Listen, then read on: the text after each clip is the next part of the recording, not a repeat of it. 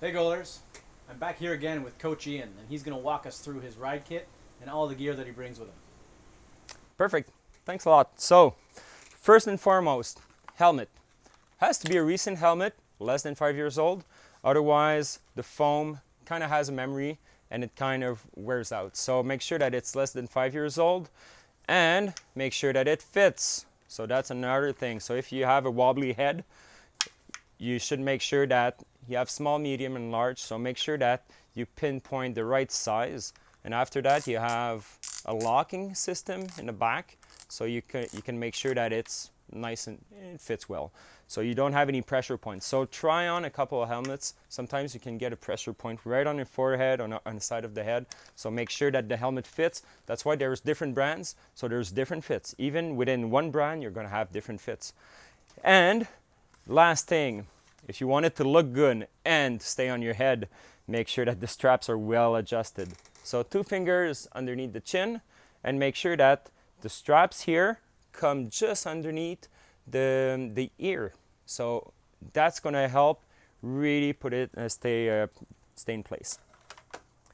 Next, we can look at the gloves. So during all my demos, I'm riding gloveless. Do not ride gloveless. When you do have a crash, the first point of impact is the hands. And if you damage your hands, if you have a cut, it's going to take forever to heal. So what I'm making sure of is wearing gloves. That was a bad example and I'm sorry. When I do wear gloves, I make sure first that it fits, that it's tight, and I want to make sure that I have a light grip. So that allows me to feel my handlebars more. You can have more protection or very lightweight. I really go for lightweight. This is very breathable. I hate Velcros, so this one comes without Velcros, but if you do like Velcros, it's adjustable, so that could be good. Last bit, so that's the bare minimum. So I want to make sure that I have good eyewear. You can have inexpensive eyewear or you can have this fancy schmancy ones. So this is from Oakley. Those are pretty rad. Those are fun.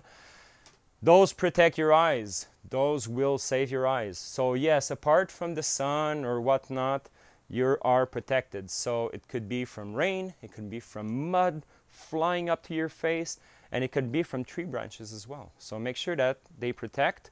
And those ones are pretty cool because they change with the light. So now you see them, they're pretty clear. And if it starts being really, really sunny, they're kind of, you know, you have the tint in them. So you can try those. Cool. So you've brought along, so you have your kit that you bring with you. Yep. Right? You have your tools, you have all your first aid stuff Exactly. that you carry on you for whatever circumstances you might come across. Yep. But in terms of riding, when you go out there and you want to ride and you want to be confident and you know what kind of terrain you're going to ride, Yep. like, how do you dress? Okay. So first and foremost, what I'm going to do is I'm going to wear shorts. The shorts give you just a little bit added protection. In the old days, we were all wearing spandex and lycra, so there was 2 gangs. There was the downhillers that were full padded, and you had the lycras. Now it's kind of blurred between both, so you just dress comfortably. So if you have some real bike shorts, that's super good. Pockets, they're made for biking, and plus they look good for your après. So if you want to have a beer, you kind of look cool. And a breathable t-shirt. So that's the bare minimum. Whenever I'm riding shorts, I have 2 options. Number 1 is I can wear a chamois underneath. So it makes sure that everything stays in place, but it makes sure that you don't have any rashes from the saddle. What you'll find is when you're road riding, you have some really fancy chamois, and sometimes really expensive. Why? Because you spend like 3 hours in a saddle, you're always sitting down and doing a continuous movement. We move so much on a mountain bike that you can have something that's really high-end, but we move around so much, back, forth on a saddle, up and down, so it's not always you know, a fixed position. So that's really good. Sometimes that's good enough. What I always wear is padded shorts. You can't even see them. You know, you barely notice them. They fit close to the body. In case of a crash, it really protects you. So first and foremost, they're going to protect the hips. So that's going to be often your first point of impact. So you're going to have the arm and you can have the hips as well. you know, rocks, whatever, you know, you can really hurt yourself. So this is good, and this is the first layer of protection. Like, that's the bare minimum that I'm gonna ride. So those are called the lights. So it's the lightest available version. You barely notice them. So it's really good. You have the tailbone protector as well, and you have a chamois. So this chamois is just a little bit more high end than the one I just showed you. So this is a really good quality as well. Cool. So as we've done shorts, and you wear these obviously. How do you, like, you wear them and you put another pair of shorts on top? Yeah, exactly. So that's the first layer. So I'm either going to have no pads or pads, but you always want to have a chamois for obvious reasons. Okay. Any differences between men and women for? Well, chamois? you're going to have a lot of women specific stuff. Yeah, exactly. But honestly, it hurts as much for men and for women. But you will have some adapted for women. Oftentimes they're, you know, they're anatomical, so it fits the width of the hips. So we have very different sizes for men and women, so they are adapted. Same thing with the saddle. Choose a lot of saddles. Try a lot of different saddles, and you're going to see the one that fits. So women's size, women specific stuff is starting to be huge because we have a great base of women riders now. So it's fun. It's not like men's size that's kind of smaller. It's really catered to the geometry, the body type of women. Okay. So that's really good. Cool. And I saw you bought some other pads here. What are these? Exactly. What I always recommend is knee pads. Every time that I ride, I have knee pads. This is why I have two pairs here. So I have one that's, again, very light. So it's exactly the same brand, the same family pad. So they're very light, very comfortable. So if I'm going for an all-day pedal, I'm going to wear those. They're not going to bother me. They're not going to be too hot. And when I'm pedaling, they're not going to, you know, hinder the movements. So that's something I really recommend. Then I can have something that's a little bit more heavy duty. Let's say I'm going faster down more technical terrain.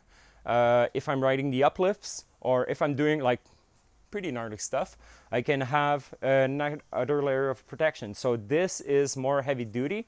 So this is it's not a rigid, you know, surface. However, it's more padded, it's thicker, and it can, you know, suffer a lot more abuse than those.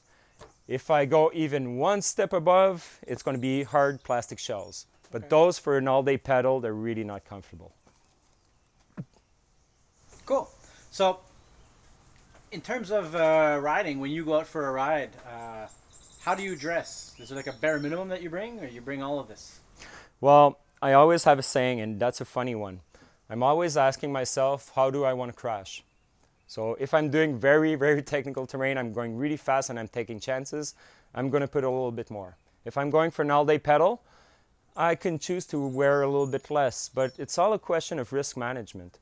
So if you put less gear and you do crash, well, you have to suffer the consequences. If I'm dressing really overkill and I'm going on an all-day pedal with buddies, well, you know, they're going to laugh at me because I'm going to be huffing and puffing and super warm. So you want to wear the right attire based on how long you're pedaling, how much vert you're climbing, and how technical are the features. You can even have something that's super heavy duty. And if you have an all-day pedal and you're pedaling up like an hour and a half, you just stop 5 minutes, take a snack on top, and you put your heavy duty gear and you go down. So sometimes you're pedaling up, but you have really technical terrain. So that's where you bring stuff with you, stuff that protects a little bit more. So that's a good tip. That's cool. And let's say you want to do some really gnarly stuff. Like, how do you dress for that? Well, again, it goes with speed and it goes with technical terrain. So this here family of gear is more cross-country, enduro, all-day pedals. But when you really want to take chances and do stupid stuff on a bike, which sometimes I do, I want to wear an extra protection, and that's the DH kit, okay? DH, high-end enduro. So it's going to be offering a level of protection that's going to be greater. And this is a hard shell, okay? So hard shell, and you have here, again, that's the same family, the same family of Paragon, but this one is the Plus. So this is a light shell. It still protects really, really well for the spine, but it is something that's a lot more flexible. This one here is a plastic hard shell. It is articulated, so it can move around.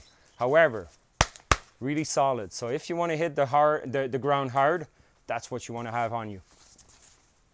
Same thing with the pads. So if you compare both, this one is going to be more heavy duty, it's going to be heavier, it's going to be a lot warmer on pedal up, but they're going to have added protection. So what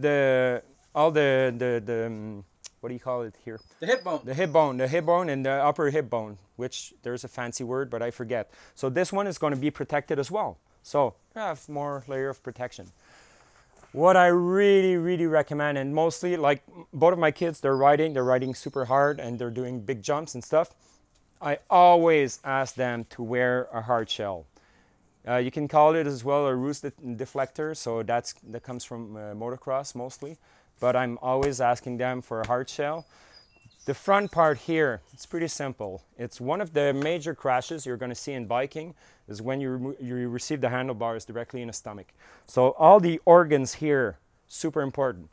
If you grab your handlebar in your stomach or in one of your organs, you can have internal bleeding, and that's a no-no. So if you receive a handlebar to the gut, you go to the hospital, you don't take any chances, because you might feel all right, but you have internal bleeding. Give it a couple of hours and it's going to be going downhill really, really fast. So front and the spine, well, I don't have to do too much explanation. The spine is pretty important in a body. It serves a pretty big purpose. So you want to have your spine well protected. Cool. One last thing. This is a fanny pack. I talked about it. I have all of my gear going into the fanny pack.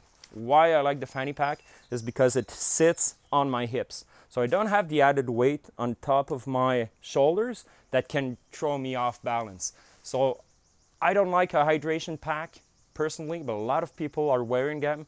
Again, you know, pick and choose and try different stuff. For me, it's a hip pad.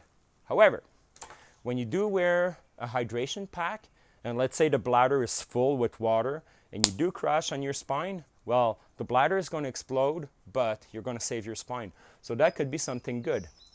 If you are very, very careful with that, pay attention to actually what sticks out. So how do I place my equipment here is going to have a big impact on what actually hits my spine.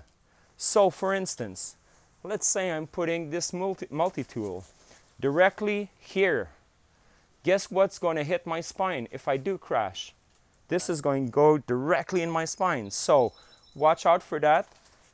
For this, I'm always taking my SAM splint and I'm always putting it at the end, you know, in the impact zone of my pack. And if you have a backpack, sometimes it's filled, you go through backpacks of friends and it's filled with garbage. So make sure that when you do crash, no tools is going to go jamming right into you. So that's something else to look at. That's smart thinking. Yeah. All right, thanks, Ian. So, goalers, there you have it. That is the complete list of what you need to bring mountain biking based on varying conditions and risk factors. Mm-hmm. Feel free to look in the comments below and you have a fully detailed list of what we all talked about today. Now, until then, well, let's go play in the outdoors. And safe riding.